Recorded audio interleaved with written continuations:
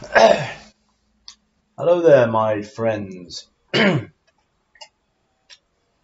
you can see, I'm doing what I do most of the time. Pathetic, I know, which is to lie in my bed all day long, vaping and listening to music. I mean, I know I've been ill, but I really do think I'm possibly the laziest man who ever existed. I mean, I'm in the prime of my life. I'm youthful, I'm vigorous, I'm full of beans, and it's all just going to waste. I guess it's one of those things that happens when people go on the dole and end up there for a very long time due to health problems. In my case, mental health and physical health now. But anyway, last night was quite interesting. I spent the whole night wide awake, furiously writing. Must have written hundreds of pages. Just writing, reading, rereading, correcting, writing. All about my experiences, my journey, my beliefs, my ideals, my hopes, my dreams, my problems, my concerns. Just put it all down there on uh, a notepad on my laptop. And I'm not going to delete it because one of the things I do very often is delete things. Like I find something that I don't quite like about it and then I'll just erase it forever. And I did this with a lot of my old videos as well, sadly. But to be fair, they were mainly crap. I think most of those videos I made when I was Mr. Ashtoes were really crap. Just me blabbing on about rubbish, basically. And I think I had good intentions. Like I did want to help people, but there was no way I was in any position to advise or help anyone. I was just young, whippersnapper, wet behind the ears, didn't know anything really.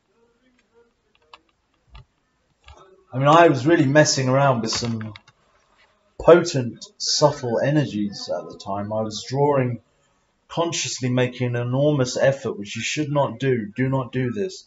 To draw all my kundalini or chi or prana, whatever, into my third eye. I believe this would result in me attaining enlightenment. And I would meditate for at least 3 or 4 hours every day doing this.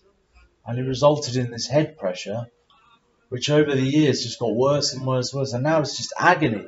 And it feels like literally my skull's going to split open at any moment. And it pushes against my eyes, so it feels like my eyes are going to pop out. And it just hurts so much. And it just really taints my experience of life because it's a pain that's right there. And it's just always with me. And it never abates or improves or goes away at all. No matter what I try. I've tried all those so-called Kundalini unblocking techniques. They're all useless. I bet they've never worked for anyone. Just crap. The fact is, hardly anyone except some Tibetan yogis who've been meditating all their lives in the Himalayas and know all the secrets of yoga. Perhaps some yogis somewhere in the Indian jungle, living in a hut, living on donations from the villagers. Or someone like Anthony the Great, a desert father who devoted his life to God. These kind of immensely advanced mystical people, they're the only ones who would know how to deal with this. But the fact is, there really is no information on this.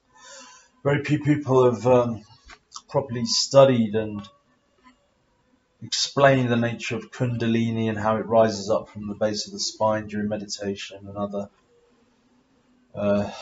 spiritual activities, and its relationship with the chakras and the meridians and all these energy centers in the body and so on and so forth, and how it's responsible for the Kundalini syndrome, manic psychotic episodes that many practitioners and aspiring yogis suffer from, which I think I suffered from.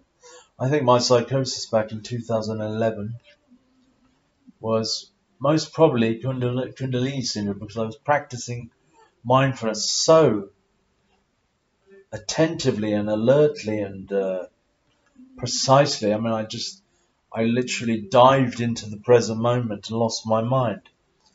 it's like some great surge of energy, and I just went totally nuts. Or either that, or it was due to stress and repressing certain things, certain fears, certain feelings of inadequacy and self-esteem problems. I don't know.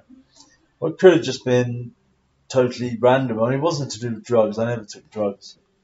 But it was an immensely incredible experience, but also very frightening. And I ended up on a ward because of it. And since then, my life has just been like Alice in Wonderland, to be honest. But anyway, so yeah, I spent the whole night writing, and I just want to say, if you have some problems in your life, perhaps if you have mental health problems like schizoaffective disorder or schizophrenia, so perhaps if you hear voices that are getting you down or making you afraid or unhappy, one thing I suggest you do is you can use a pen and paper, or you can use a laptop or your smartphone. Just write things down.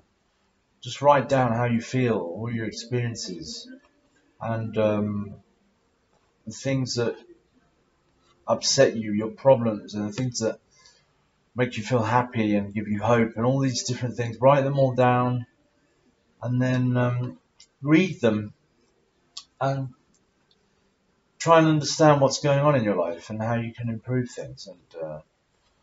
And like I said, I did all that writing last night, and I feel like I understand things a little bit better, but I'm still very confused. This confusion never seems to leave me, as well as this horrible black feeling of despair I often feel, which seems to cling to the side of my heart or my soul even. Anyway, I don't know. It just brings me down all the time. But anyway, yeah, so that's my video. Writing is awesome. Thank you for watching.